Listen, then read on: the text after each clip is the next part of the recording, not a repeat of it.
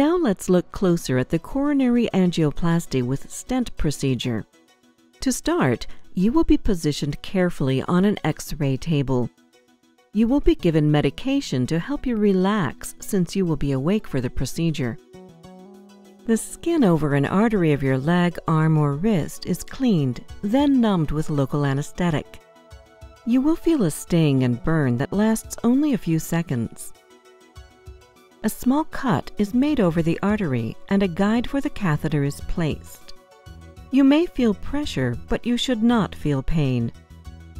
A long catheter is then placed in the artery and guided to reach your heart. Dye is given through the catheter and the X-ray camera is used to watch it flow through your heart.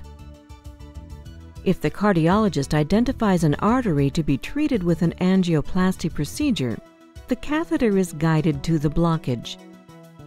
A guide wire is placed through the catheter to the site. A deflated balloon catheter is positioned in the blockage. The balloon is inflated, pushing against the plaque and opening the artery for more blood to flow. The balloon is then emptied and the catheter removed. If a stent is to be placed, a balloon with a wire mesh device is guided into the blockage. The balloon is filled, opening the artery and putting the stent into position. The permanent stent supports and holds the artery open after the balloon is removed. If there is more than one blockage, the catheter is moved to the next site and the process is repeated. At the end of the procedure, blood flow through the treated arteries is checked. Then the catheter and guide wire are withdrawn. Gentle pressure, a stitch, a patch, or a plug is used to prevent bleeding from the artery. The incision is covered with a dressing. After the procedure, speak up and tell your care team if you have more than expected pain or problems. If your leg artery was used for the catheter, you must lie flat for up to 6 hours after the procedure to prevent bleeding from the site. How long you must lie flat depends on how the artery was sealed. If the artery was patched or plugged, you may be able to move sooner. An angioplasty is a common, minimally invasive procedure. Rarely, serious problems can happen.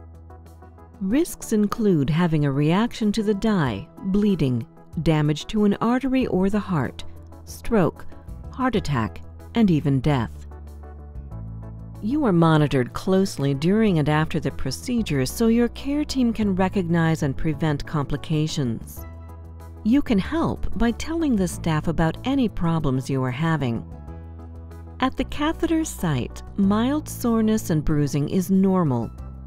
Rarely, bleeding and infection can happen. Help prevent problems by following your doctor's instructions carefully.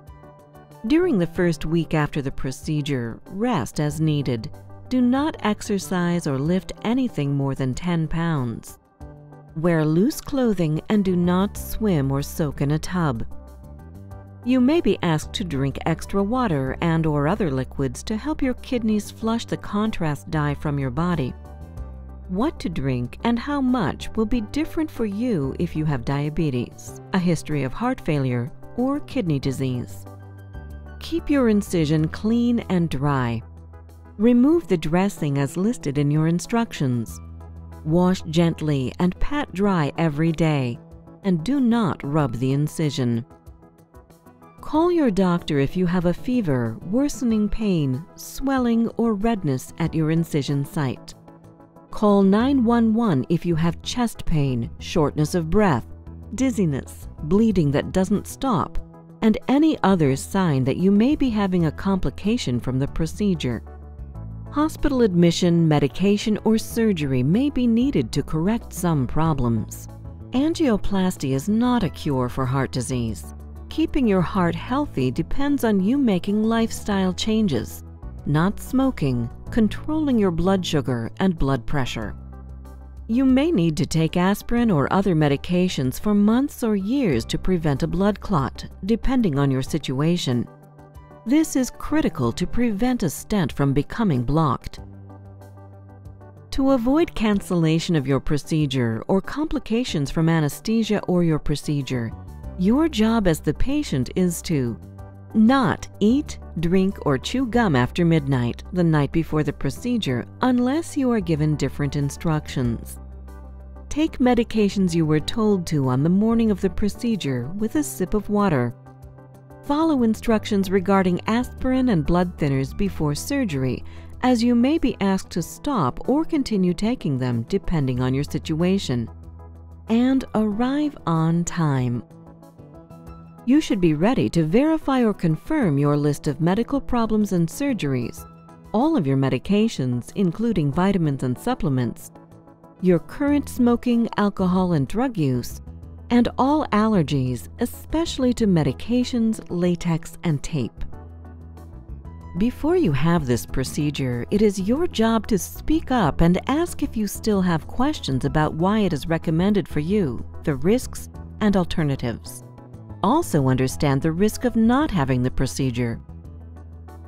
This video is intended as a tool to help you better understand the procedure that you are scheduled to have or are considering.